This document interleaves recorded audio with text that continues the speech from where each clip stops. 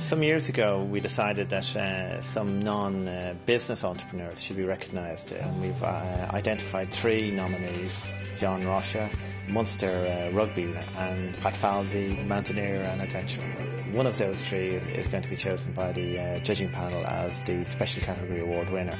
We're now sitting here overlooking Tibet and Nepal, and for a small time in the history of the world, an Irish man and an Irish woman are standing on top of the world. Before he hit the roof of the world, Pat Falvey had experienced many adventures on terra firma. He left school at 15 to become a millionaire. By the age of 30, he had achieved that and lost it all. From the depths of despair, a whole new world opened up to him. When I was 21 as a builder, I was building 200 houses a year. I was involved in 5 different companies. At today's rate, it would have been equivalent to 72 million euros. I lost everything. And that's the amazing thing about life, and probably was one of the best things that has happened to me, is to lose everything to actually restart again. And that's what happened when I went to the Himalayas. I lost myself, came back, re-identified, seen the problems that I had, learned from my mistakes and rebuilt my life. He conquered Everest on the 27th of May 1995, and in doing so he also conquered his own fear of failure. He returned to rebuild his business, but the corporate world no longer inspired him. So he set his sights on honouring his heroes, Tom Crean and the men of the Shackleton expedition to the South Pole. Throughout my life, I've always risked everything to get to where I was going.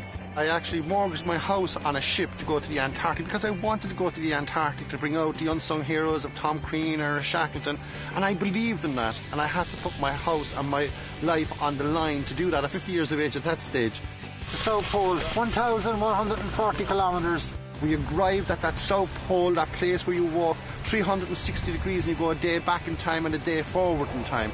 And we walked 58 days, equivalent to 58 consecutive marathons, in conditions that went down to minus 60 degrees Celsius, never going above minus 20 degrees Celsius. We were freezing. We've had a number of firsts and a great time. Along the way, it was really, really hard, really tough going. But now we're here, it's over, we're going home.